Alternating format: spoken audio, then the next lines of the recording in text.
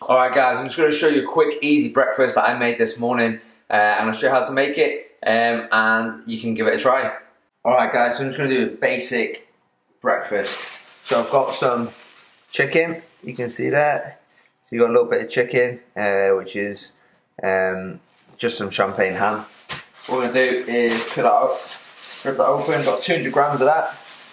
Going to put that in here, so about 100 grams. Like so. I've got some brown rice salad with some nuts in.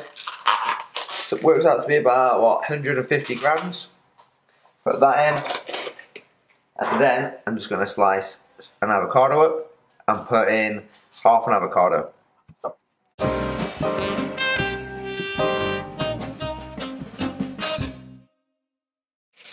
Okay.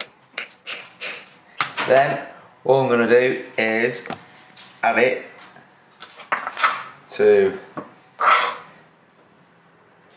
the ham. And like most of my dinners and lunches, what I like to do is just like to mix it all up. Use a spoon, mash it all up. You can see there. And there you go. Nice, easy, high protein breakfast. Some good carbs. And also, looks great.